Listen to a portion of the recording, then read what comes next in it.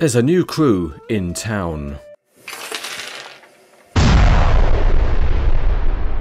This is a first set of North American construction workers, and it's by Weiss brothers.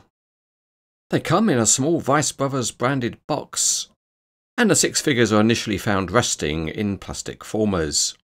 After tipping them out, they're still resting, and not one of them can be bothered to get up.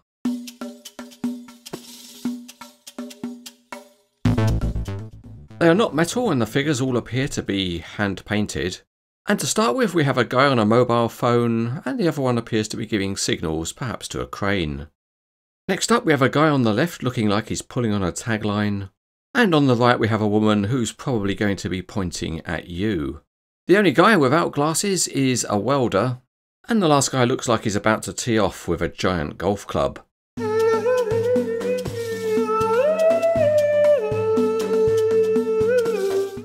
In terms of features, none of the figures have moving parts, but the important thing we need to know is, can they stand up? And the good news is that the figures appear to be nicely balanced, and with their nice big black boots with flat bottoms, they are able to stand on their own 2 feet. Of course, the best use of these figures is for additional realism in posing models.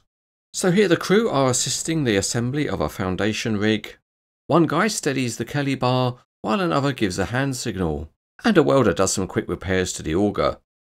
Here we have a mobile crane lifting a piece of steel, and there's a tagline attached, so we can use our new guy to grab hold of that tagline and steady the load. Now that he's got hold of it and stopped it spinning, we can add another guy to give signals to the crane. And of course, all construction operations need somebody whose job it is just to watch everyone else working. And to keep the crane driver alert, we'll have another worker hammering the bejesus out of the outrigger leg. Here we see again our man with the tagline.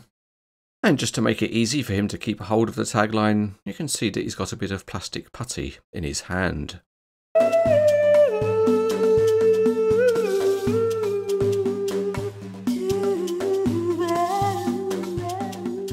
It's good to see another set of construction workers that we can pose with models.